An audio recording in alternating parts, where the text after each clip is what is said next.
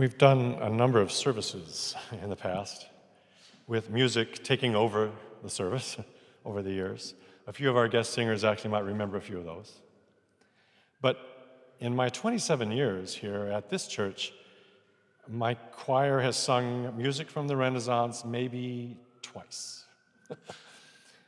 Our chancel hosted dancers only once since 1998. So I am so grateful that Tim, Arete, our guest singers, dancers, instrumentalists, are here today to share all of its beauty. I hope you will agree that we have a special place for this type of presentation, and that we have somehow provided a worshipful atmosphere, or at least an experience that resonates.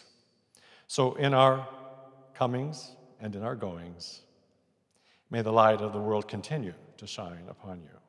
For this is the day we are given. Let us rejoice and be glad in it.